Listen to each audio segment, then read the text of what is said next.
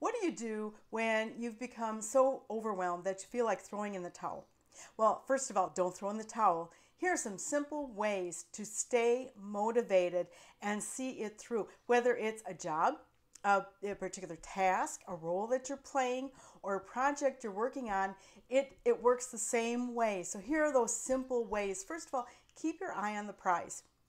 Keep your eye on the end goal and the benefits that you'll gain once you've gotten to that end goal, whether it's just a simple feeling of accomplishment, or there's actually something that you have produced or put together that you have to show others. But the end goal, don't ever lose sight of that end goal.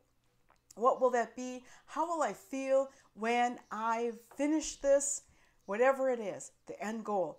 The next thing is set short-term goals. So you know what your end goal is. You know what the big picture is. But break it down for yourself. Set monthly or weekly, maybe even daily goals for yourself to just get through it step by step. Because sometimes just looking at everything involved in a particular project, that'll overwhelm you and make you want to throw in the towel. If you're looking at it all at once, just look at what do I need to accomplish today? Or what do I need to accomplish this week? If it's a job that you have that you're really not happy there, but there's no alternative for you right now, well, how about setting the goal of just making it through one day at a time? Sounds sad, but it's actually a very happy thing. One day at a time. I only need to make it through today. I only need to produce this much today. Whatever it is. Okay, so set short-term goals and then check them off. As you complete each one, it'll give you such a sense of accomplishment. And then it change things up. So if you're really feeling overwhelmed, if you're feeling the lack of motivation and you just want to walk away, well, don't do that. Don't do that at all. Change things up. So change the atmosphere where you're working, change the music you listen to, change what you do after work, change the way you exercise, change the methods you're using to accomplish whatever it is to reach that end goal. Change things up. It'll do a world of good for you, I promise. And then finally, welcome setbacks.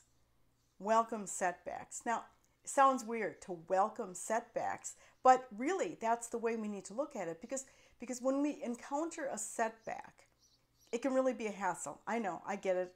I get setbacks all the time and it frustrates me.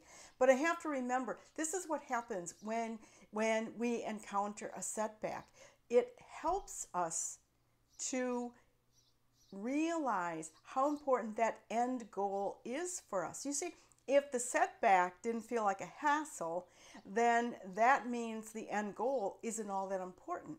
So this emphasizes the importance of the end goal, and it also can be a source of motivation to not give up, conquer this setback, whatever it is, and keep going on to the next step of whatever this project or task or position is that I need to work through.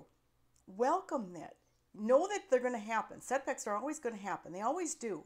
Well, welcome them when they come and see them as a mini challenge to really encourage you and help you to realize how important it is, whatever it is you're doing, how important it really is. And then, of course, all of this, none of this can be done without prayer. Everything should start with prayer. Why? Because God governs all. It's a very simple answer, but it can be kind of complex if you don't really understand that God is Father, and He's Father of all, and He runs the world, basically. So if you don't turn this over to Him from the very beginning, then it's kind of like trying to paddle a canoe with no paddle. You're just drifting. So you need God, you need our Lord, you need His dear Mother Mary to be there with you and guide you. You need God's grace to be able to accomplish whatever it is you've set out to do. I'm Marge Steinhage Fennell, if you'd like to know more about me, book me for a speaking event, contact me about an online conference or workshop, look at my books, shop my bookstore, whatever it is, margefenelon.com. Please go to margefenelon.com. Like this video, please subscribe to my channel and share it so that others can learn how to stay motivated as well. God bless you.